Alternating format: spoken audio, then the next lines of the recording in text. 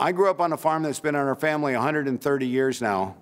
And my father used to say after we put in 14 hours in the field and plus done chores, we didn't get much done today, but we'll give it heck tomorrow. I learned a lot about work ethic from my dad, and that has helped motivate me my entire life. Well, my wife is probably the most understanding wife in the whole country. Her initial reaction when I said I was going to leave this great job as president of Des Moines University, take a huge pay cut to run for governor again was, "Are you crazy?"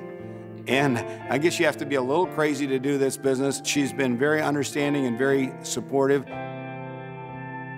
We are reducing the costs of higher education and making it more affordable for Iowans because I know that education is the key to getting good job opportunities. The biggest export used to be our children, and now when the lieutenant governor and I meet with these young people, we find many of them are entrepreneurs. They want to start their own business. They want to stay in Iowa.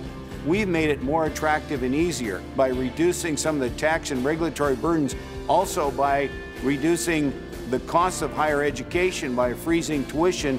What it means is an opportunity to stay in Iowa once they graduate and get a good job, a career in our state that will make it possible for them to support their family. All you have to do is look at what happened in the previous 12 years when we had Democrats in control and they spent like crazy and put the state in debt. And our unemployment rate went up and the job opportunities went down. We've turned that around. We've reduced the size and cost of government and focused on bringing good business and jobs to the state. We've set 3 records in the last year in terms of capital investments in our state, and this makes a real difference in the lives of not only the people that are unemployed that can find opportunities, but also the young people growing up, getting them to stay in Iowa, looking at the opportunities they have to be entrepreneurs and create businesses in our state.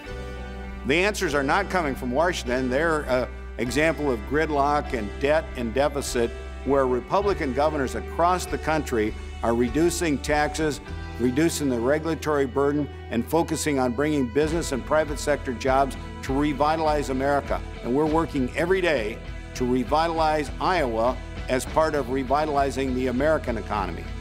Republican governors are the ones that are leading America's comeback.